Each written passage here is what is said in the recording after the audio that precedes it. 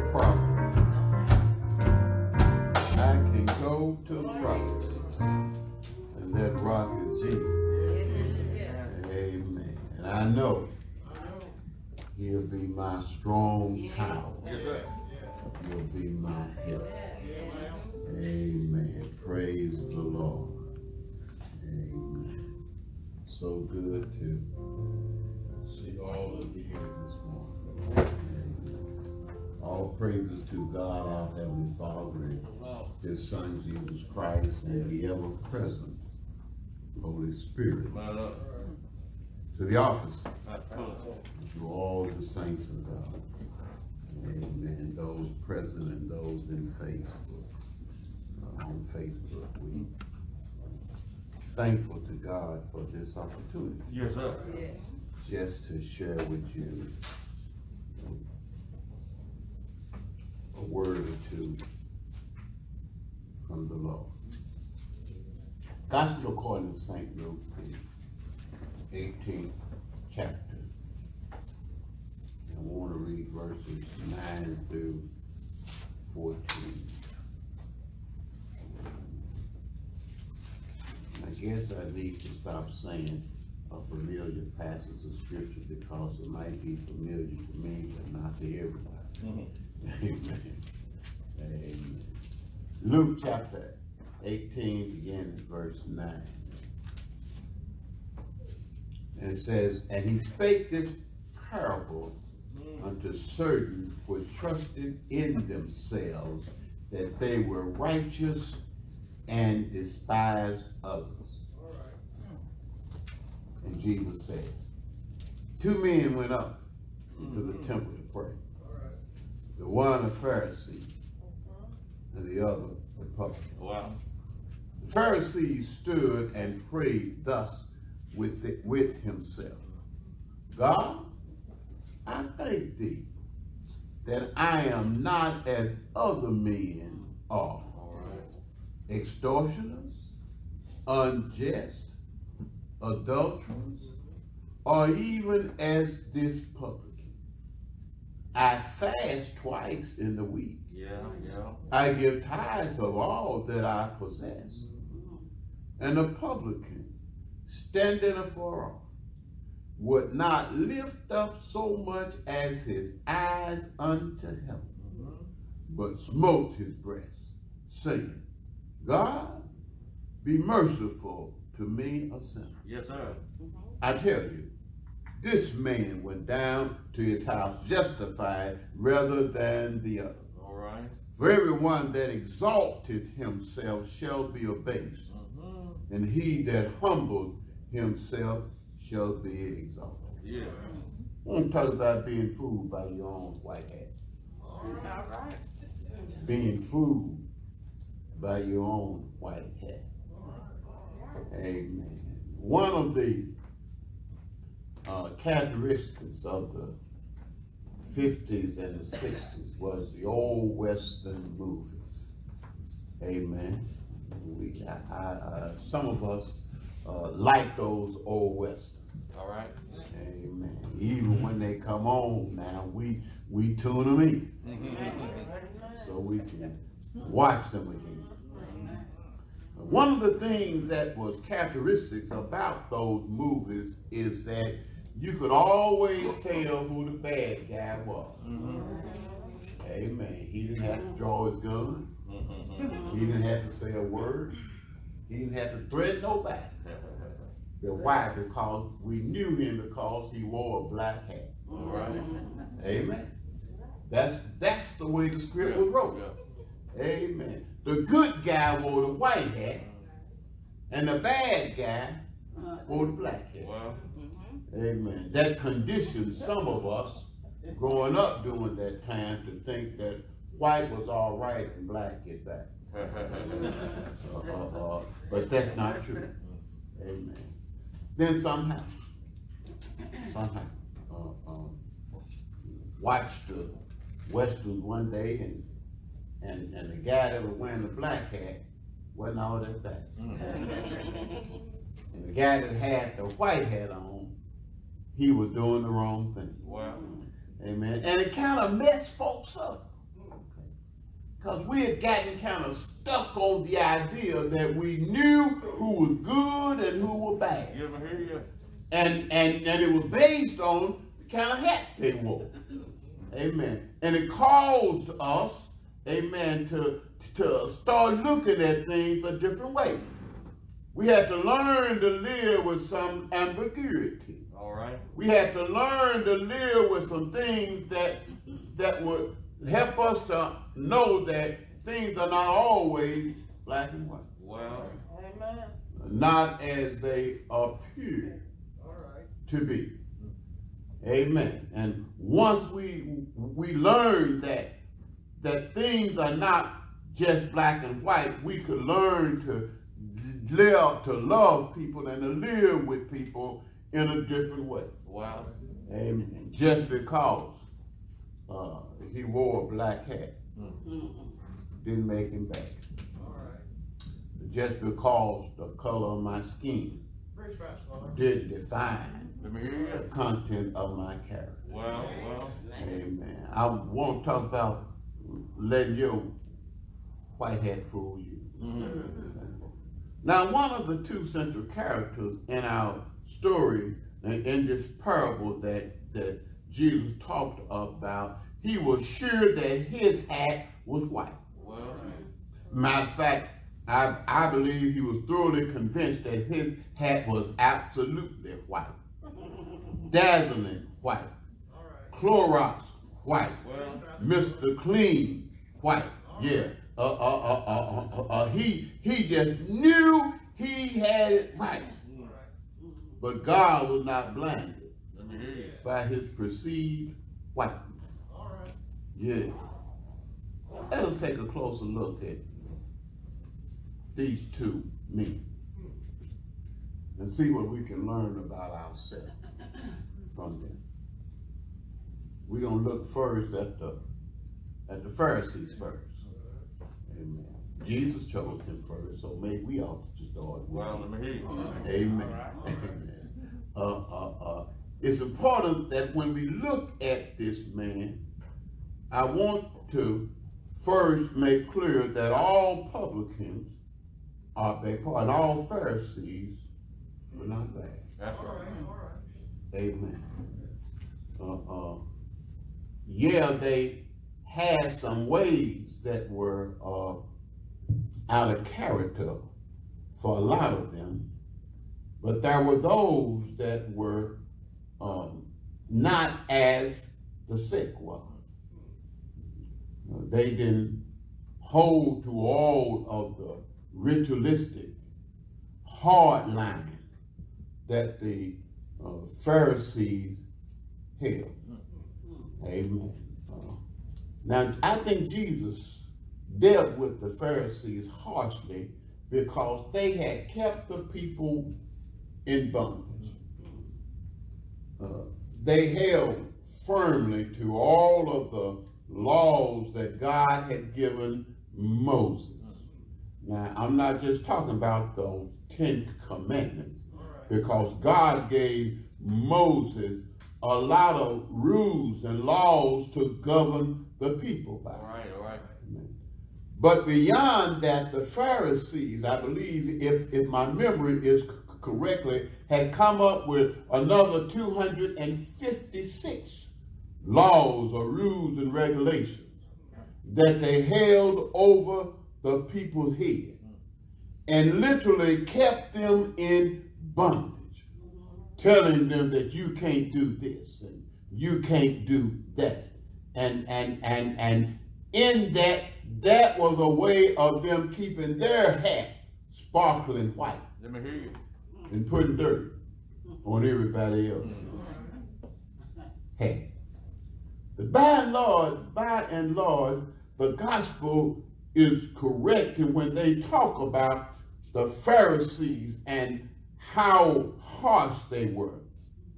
For the most part, they were very Pharisaic, and that's a phrase or a term that was used that would imply that folks were stuck in their way. Come on, preach now. It was my way or the highway. amen, stuck in themselves. As my mama used to say, that they were so heavenly minded, they were no earthly good. Yeah. Jesus is using these folks because he knew that we could get that way too. All right. Sometimes some of us, we get so holy. Yes, we do.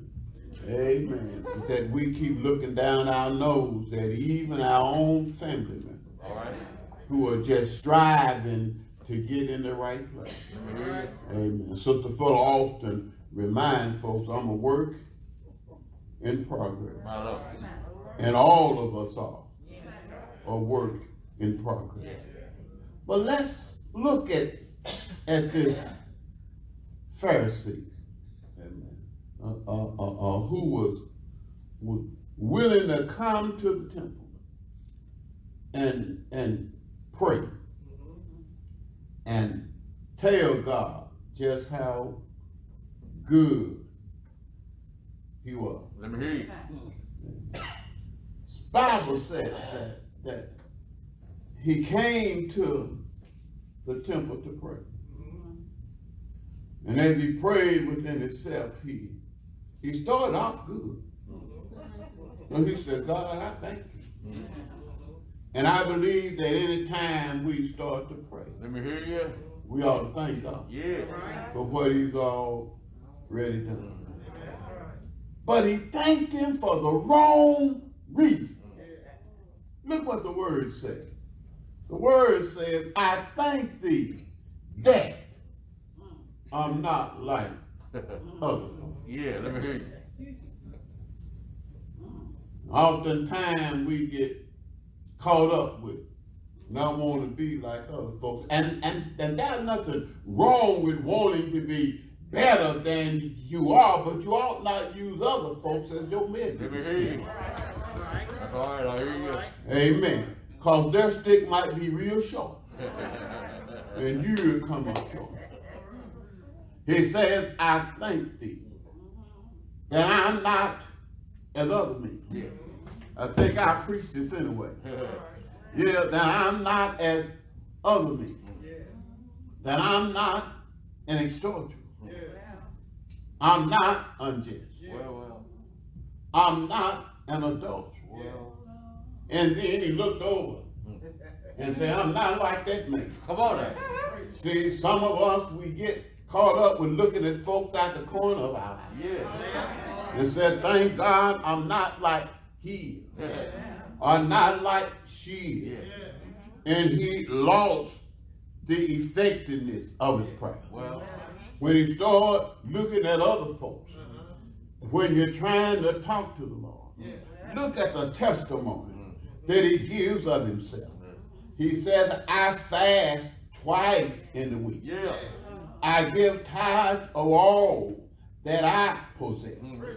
He's trying to impress God. Well, he messed up things because you can't impress God. He knows you're better than you know yourself. Look at what he says, I fast twice during the week. Well, the Bible says that the man needed to fast one time a year. That was the only mandatory time. But look, God, I'm so good. I fast twice during the week. I give tithes of everything that I have.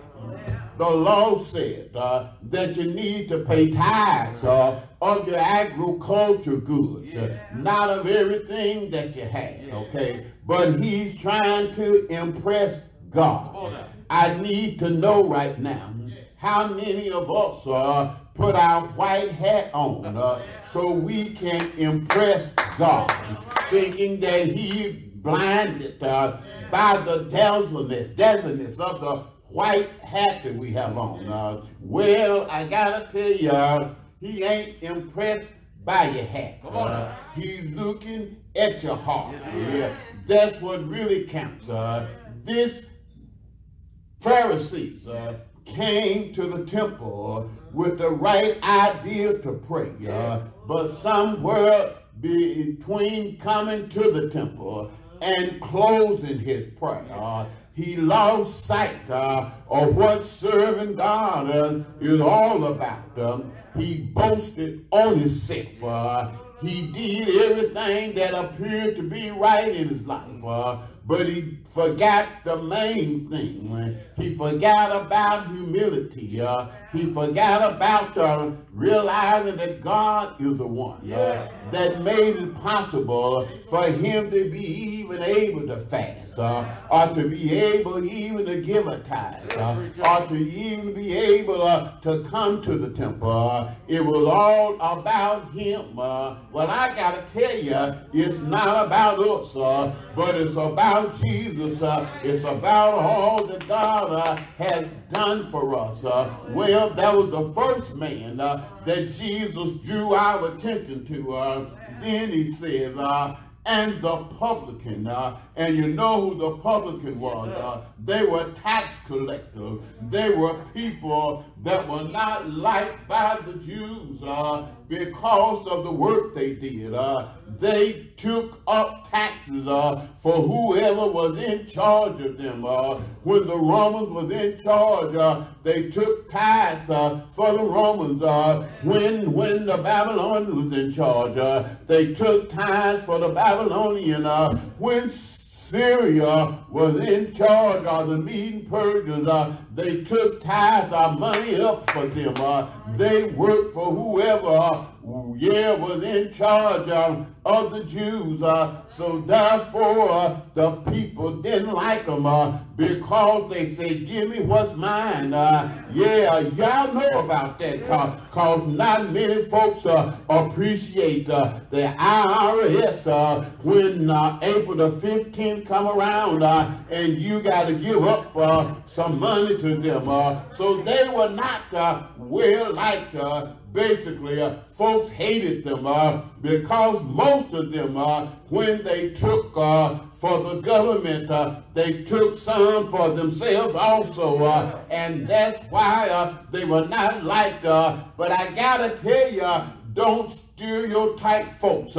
Don't lump them all in the same basket because some of the publicans, they were decent folks also. You know Matthew, don't you? What was he doing? He was sitting at the receipt of custom. He was a publican.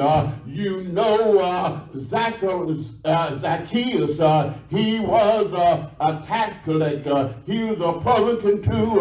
But look what he said, half of my good I'll give to the poor. If I've taken anything from any man unjustly, I'll give it back to him. So let's not judge them all too harshly. This man had enough within him to come to the temple. He was a Jew, so he could come to the temple. And when he came to the temple, the Pharisees saw his black hat, and I believe that he pushed him back, didn't want him to come close. But what the Bible says, the publican standing afar off, and I believe that every now and then we need to realize that God invites us to come nigh to him, but we're not worthy of our own accord to be nigh unto him, only because he beckons us to come. Are we able to come? Look at what he did. We stood afar off, would not lift up his eyes toward heaven. He wouldn't even consider himself to look at God, but he smote his breast. And what that means, he was sorrowful in his heart, and he said unto God, be merciful unto me, a sinner. He acknowledged his faults and his failures. His hat might would have perceived to have been black, but his heart was in the right place. He knew he needed God on his side. He knew he needed forgiveness. He knew he needed help from the Lord. So he said, Lord, have mercy on me. Be merciful on me, a sinner. I believe that what he was trying to say, God, I realize I missed the mark. I realize that I'm not worthy to even be called your child. I'm not worthy to be in your house. But what I need right now is a little of your mercy. If you have mercy on me, I believe I'll be all right.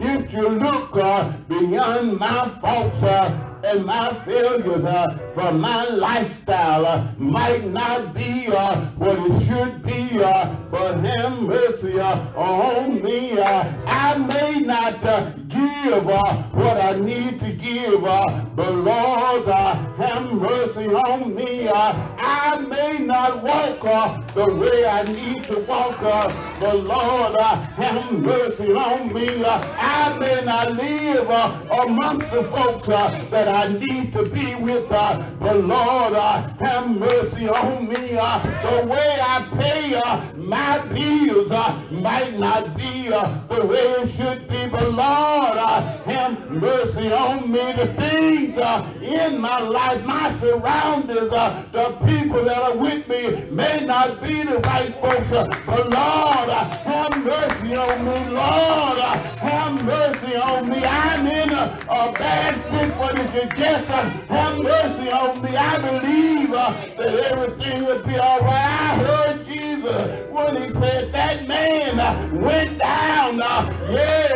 better than when he came. It didn't mean that God washed him and made his head white, but what it meant that God enabled him to go back knowing that that would help in time of trouble, that there's someone that cared about him. Everybody didn't look down there, that God owned him, still is his child. I got to tell you today, you need to stop being fooled by the white hat. I don't care how good you are. You might come to church every Sunday. You might read your Bible every day.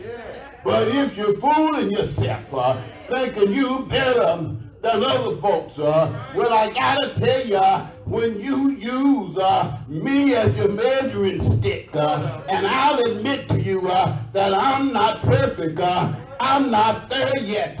I'm striving, to get in the home. But if you're using me, then you're gonna miss the mark.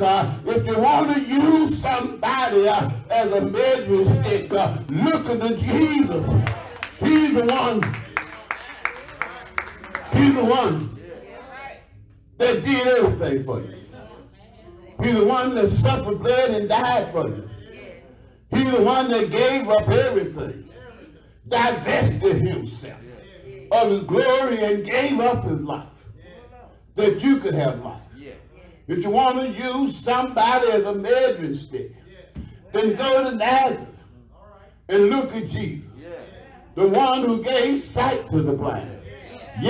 Think about him. The one that fed the multitude. Think about him. The one, that would stop one day and heal a woman, that had an issue of blood for 12 years. Measure yourself by him. And if you can measure up to all that he's done, then you wear that white hat. And wear it proudly.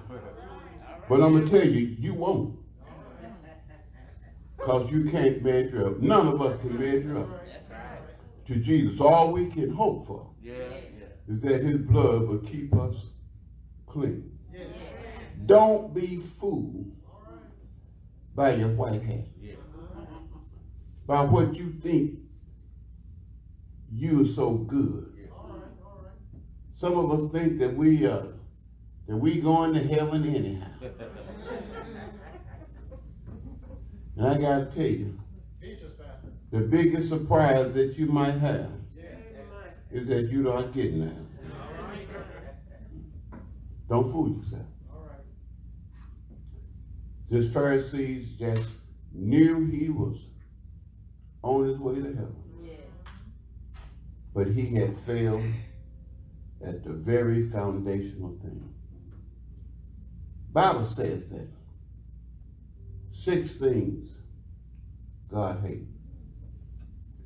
Yea, 7 is an abomination to him.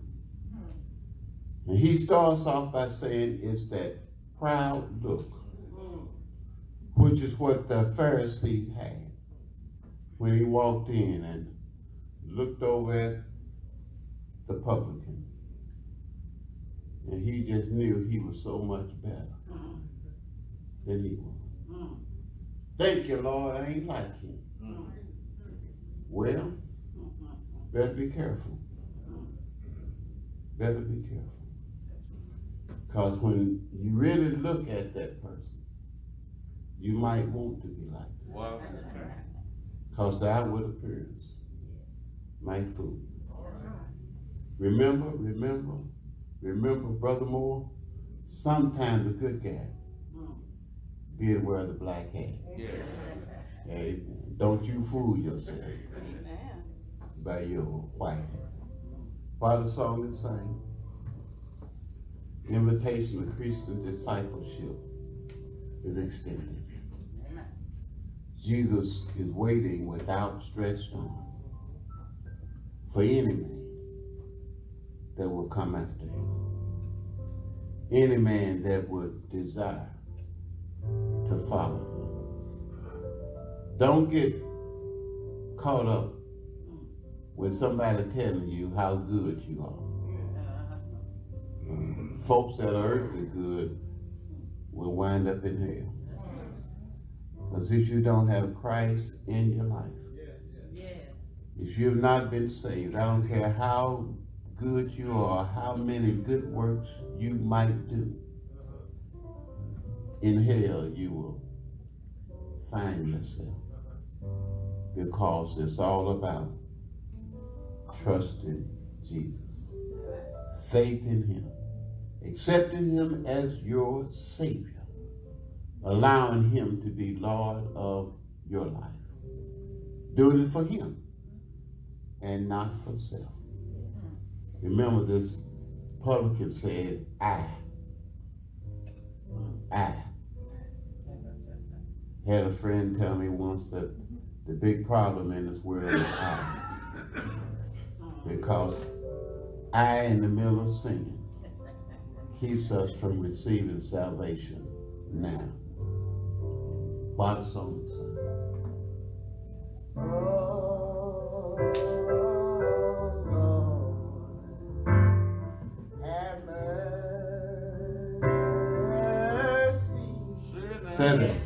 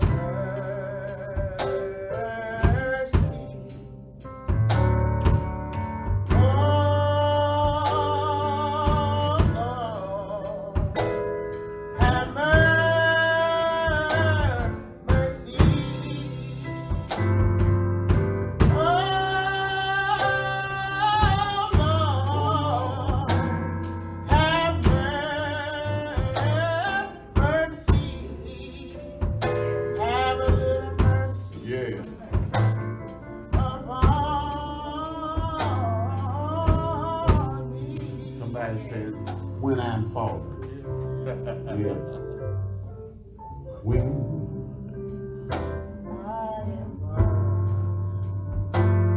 I'm falling.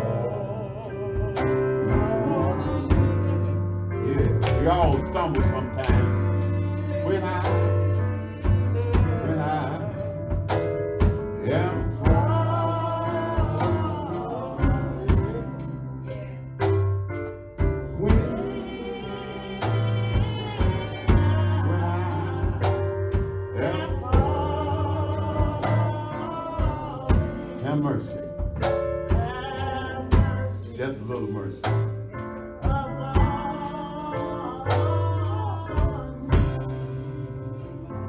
Father and our God, we thank you again for this day and for the blessings of this day, for all that you've done. We give you thanks.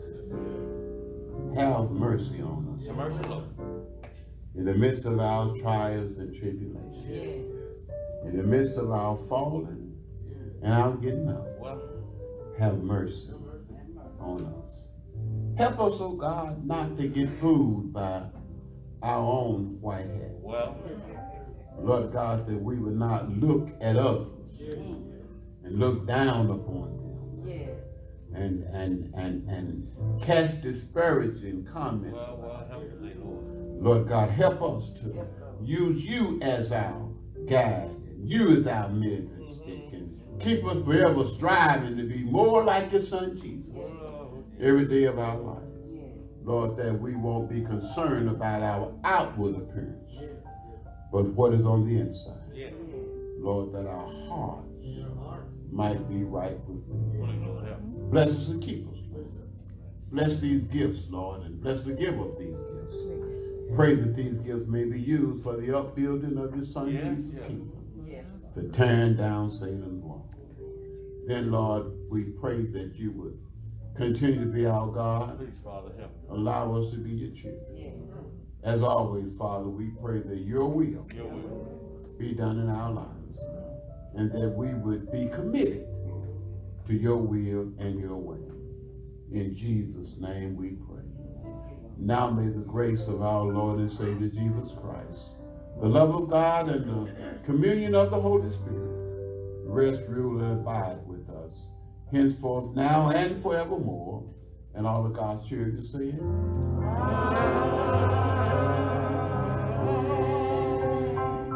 Amen. God bless you. Big wave to everybody. Amen.